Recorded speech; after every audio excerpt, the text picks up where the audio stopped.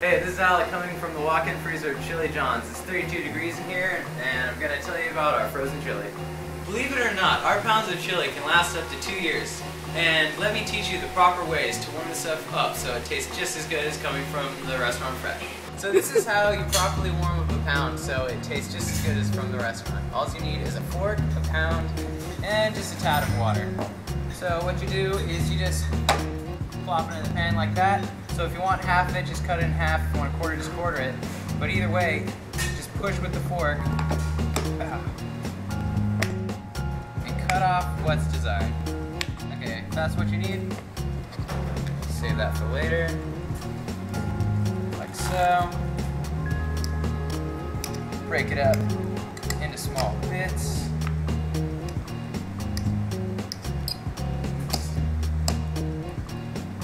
Yeah. This is the little bit challenging part, but if you got a good enough fork, you can do it easily. Alright. Yeah, don't worry about these orange chunks. You want them actually upside down. They'll help melt faster. Alright, so we got that. Just a little bit of water. And let's take it to the oven. You do not want to see these kind of flames. You would actually want to see those kind of little flames.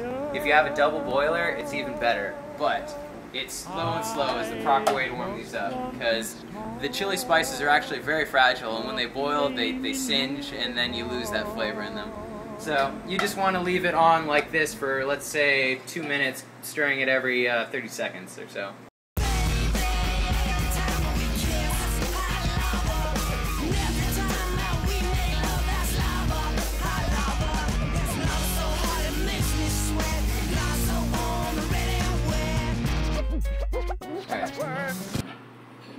So here we go.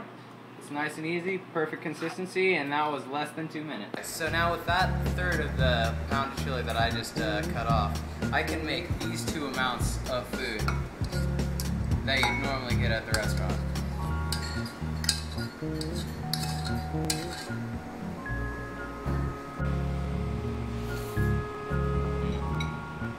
So that's a nice simple way to warm up our pounds and make a delicious meal.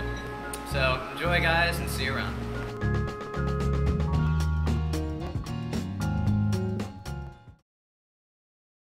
With this seemingly innocuous cylinder. Why do they use the word innocuous?